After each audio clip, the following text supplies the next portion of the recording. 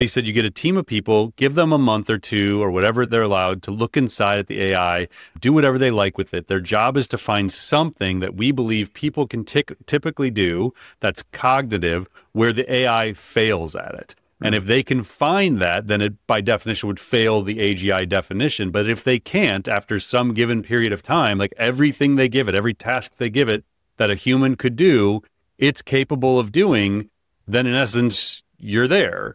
And so he basically said since 2009 has predicted 2028 is when we would get to this like minimal AGI as you referenced. And he hasn't changed that. He's like 50-50.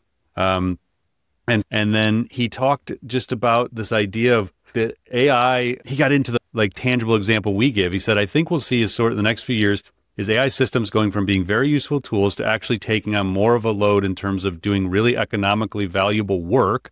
He said, I think it'll be quite uneven. It'll happen in certain domains faster than others. So for example, in software engineering, in a few years, the fraction of software being written by AI is going to go up. And so in a few years where prior you needed 100 software engineers, maybe you need 20 using advanced AI tools. Yeah. And now I think that's actually already happening. I think that is a realistic thing in 2026 probably. But that's the exact example we've talked about, that over time you just need fewer people doing the work. And that is going to happen across every knowledge work profession. This is not limited to coding and AI research. It's going to be every component.